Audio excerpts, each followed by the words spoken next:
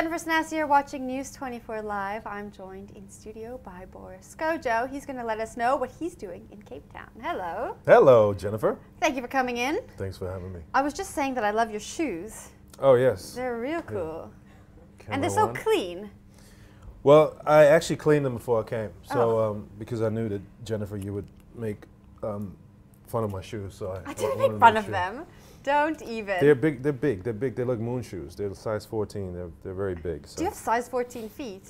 Yes. That's big. Big shoes, big hands. Well, I was going to ask you if that's true, but apparently it is. Got to be proportional. Yeah, right? Give me that's your true. hand.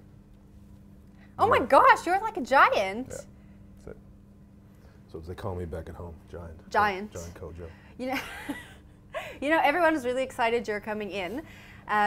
And that's why we have such a large studio audience today. Yeah, there's a lot of people in this studio. There's a lot of people in here people in this today. tiny 17 people. And I thought everybody had a purpose, but apparently not. Yeah, no, they do. They do. Is it hard for you being so extremely good looking?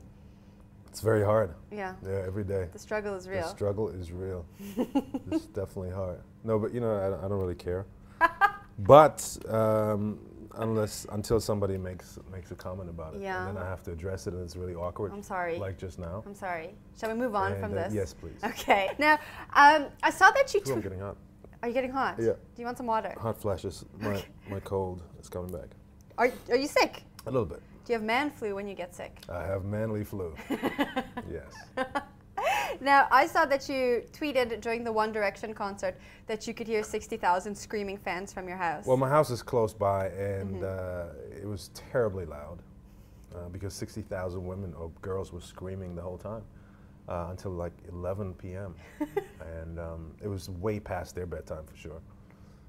I thought it was just fantastic that I could hear every single scream from so far away. I want to talk distance here. Approximately Let's talk distance. How far away are you? Because I'm also amazed that you could hear them screaming. Oh, the stadium? Yeah. From the stadium? Yeah. I'm about 20 feet away from the stadium. Oh, 20 feet. Like I live so right, like close. see the dumpsters right below. That's where I live, right by the stadium.